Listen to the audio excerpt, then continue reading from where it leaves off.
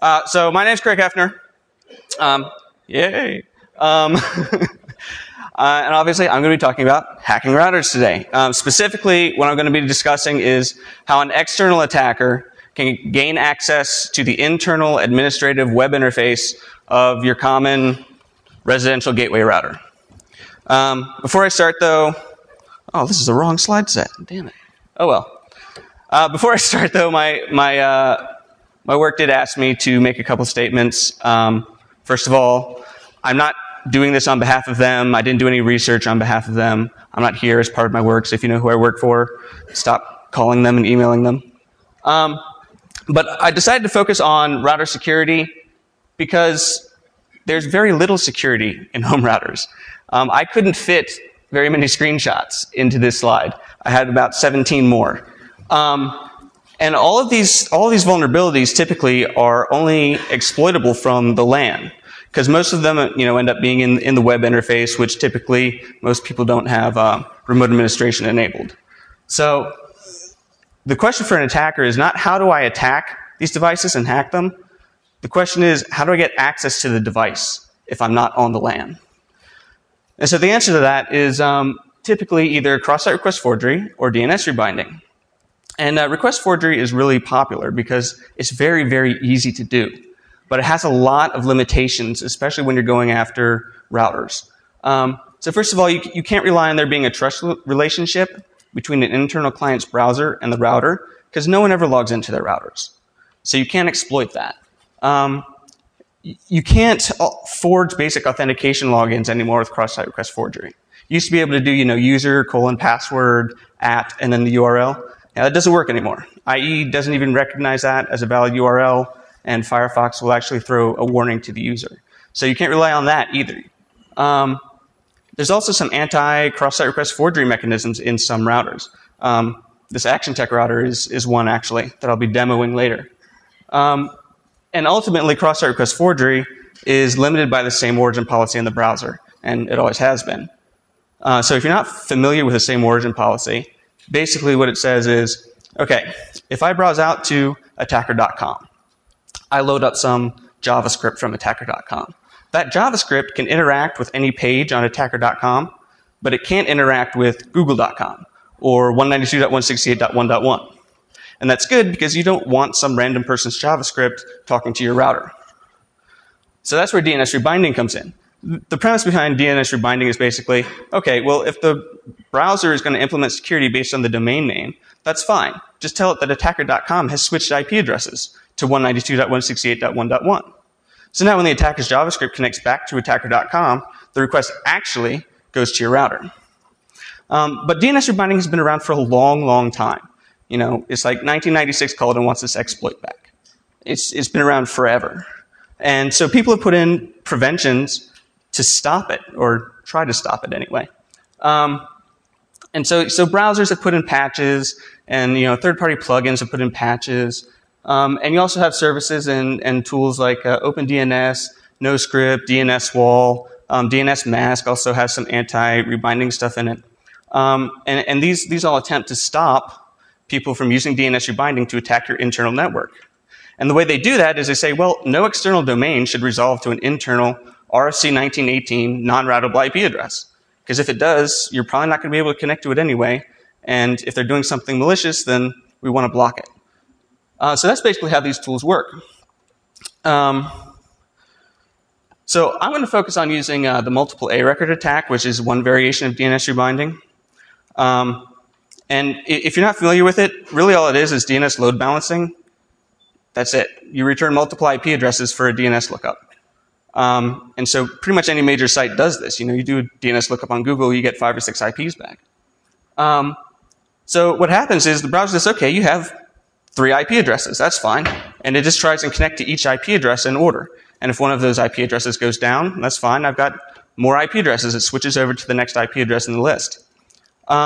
This attack is limited, though, in that you cannot target internal IP addresses with this. You can target any public IP you want, but you can't go after internal IPs. So let's take a look at using this attack to go after a public server. So you've got your attacker out there with an IP address of 1414, and he wants to send some malicious content to the web server on 2358. Now, he doesn't want his IP address showing up in the logs for whatever reason. So he's going to proxy his requests through this client who's, feeling very safe sitting behind his router. So the attackers register the domain name of attacker.com, and he convinces this client to browse out to attacker.com. So the first thing the browser does is a DNS lookup. It says, what's the IP address for attacker.com? So the attacker's DNS server then says, oh, I actually have two IP addresses, 1414 and 2358. Now, 2358 is obviously not the attacker's IP address, but the browser has no way of verifying that. So it just says, okay, you've got two IP addresses, I trust you. So it's going to try the first IP address first, which is 1414, does its GET request to the attacker's server, and the attacker sends back some JavaScript code. Now that JavaScript code then initiates a request back to attacker.com. And the browser says, well, you came from attacker.com, you're going back to attacker.com, fine, that's allowed. But when the browser makes this connection to initiate the request, the attacker server sends back a TCP reset packet. So now the browser says, well, crap, that server is down. I better switch over to the second IP address. And so now the attacker's JavaScript is interacting with the 2358 server. He can send GET requests and get the response back, parse the data, and even send it back to the attacker if he wants. So this works. This has always worked. There's never been anything to stop this from happening. And there's certainly, security issues that arise from this. But the real threat has always been attacking the internal LAN. So I don't want to go after some public web server. I want to go after the client's router. I want to get access to the router's internal interface. So this is the same scenario, but instead of attacking a public IP, the attacker is going to try and rebind to 192.168.1.1. So again, client does a DNS lookup. And again, the attacker server sends back two IP addresses. Now, the browser says, oh, you've got two IP addresses. Oh, but one of them is an internal non-routable IP address. And the browser will always try internal non-routable IP addresses first, regardless of the order in the DNS packet. So he's just going to go and send the request to the router and load up the router's web interface in the client's browser. This does the attacker no good because the client never went out to the attacker's web server to get his JavaScript. So the attacker has no presence in the browser. He's accomplished nothing. So the problem here is that everyone's focused on protecting internal IP addresses. Okay? Routers are kind of unique. They have both an internal and an external IP address. And so we can actually attack the external IP address using this method and gain access to the internal interface. And the reason that works is actually kind of interesting. So if you take a look at a netstat on a router, and this is actually from an OpenWRT router, take a look at how it's binding services. These services are bound to every interface on the router. So port 80, yeah, that's bound on your WAN interface. It's listening on the WAN. Now, what prevents just anyone on the internet from connecting into the router are your firewall rules. Now, anyone who's looked at OpenWRT's firewall rules knows this is extremely simplified. But basically it says, okay, ETH0 is my WAN interface. I don't want people connecting in from the WAN. So anything that comes in on ETH0, drop it. Everything else we'll accept because that's our internal interfaces. That's fine. And there's nothing really inherently wrong with this. But like the same origin policy, this attempts to enforce security based on a name. Computers don't work on names. They work on IP addresses. And where this comes back to bite us is when you look at how the underlying operating system handles IP packets. RFC 1122 defines two different models for implementing an IP stack. One's called the strong end system model, and one's called the weak end system model.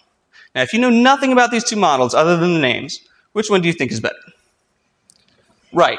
But interestingly enough, the weak model is actually the more prevalent model of the two.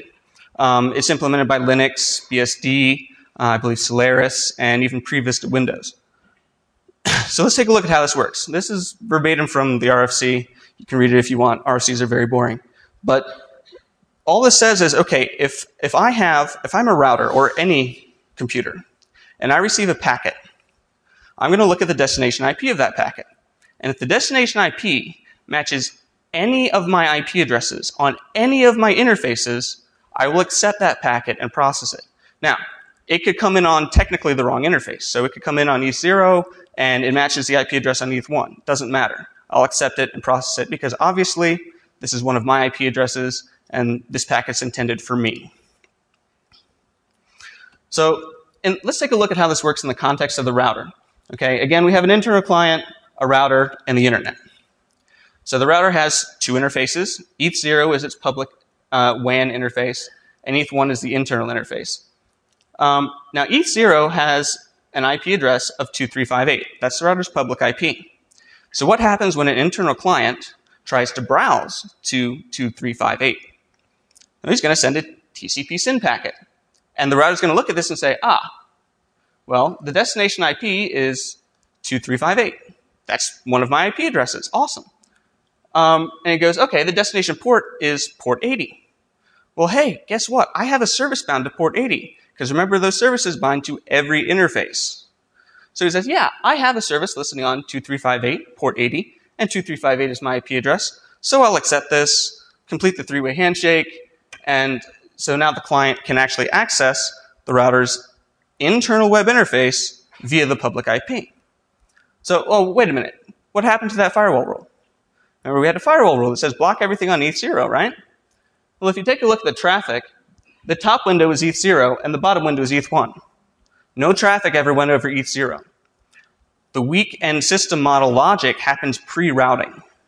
So everything gets accepted and processed on the internal interface. So that firewall rule that we had that says block everything on ETH0 does nothing because there's no traffic on ETH0. So ultimately, an internal client can punch in the public IP and get the web interface. Now again, this by itself is really not a problem. It's not a vulnerability per se.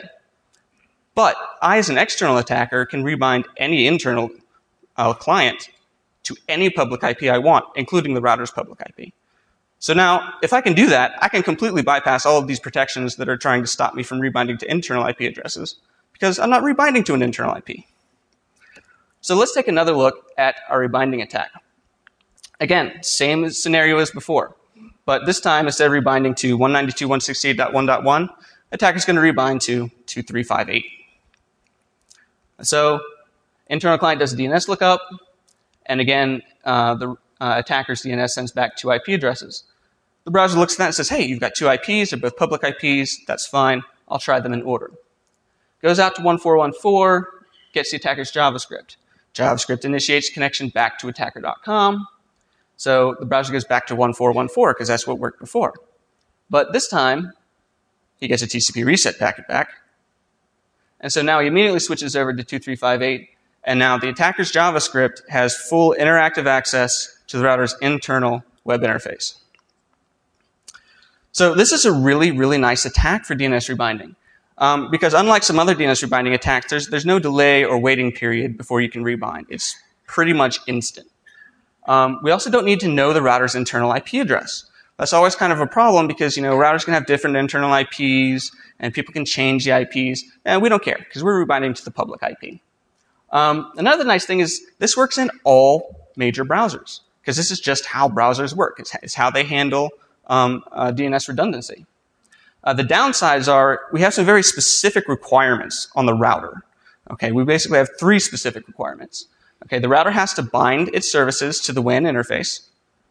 The firewall rules on the router have to block based on interface name and not destination IP or some similar configuration.